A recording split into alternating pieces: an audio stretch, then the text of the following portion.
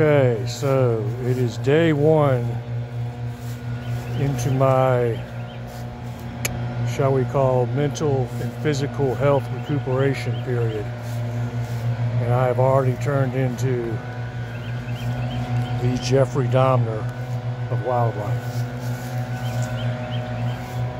But of course I jest with you. I was certainly crazy before today.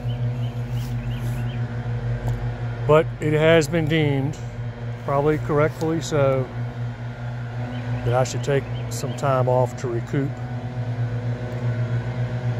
my shoulder and possibly my mind.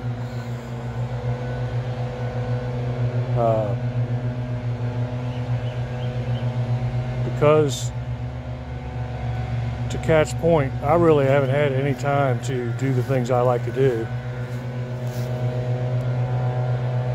Make bows and arrows, and currently play with bear intestines.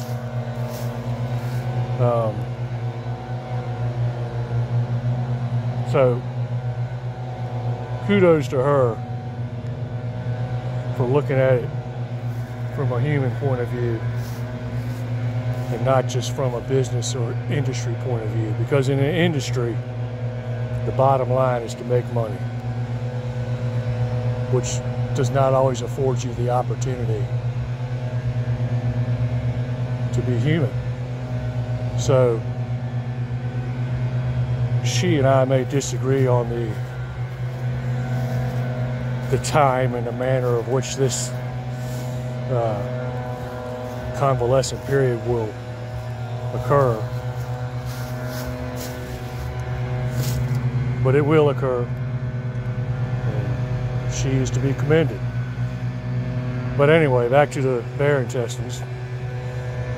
What I've done now is I'm turning the exterior of the intestine up. And what I'm trying to get rid of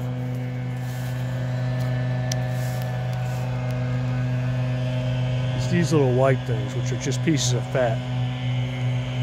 And that is what will destroy your bowstring, because the fat will go rancid and create a weak spot or a rot.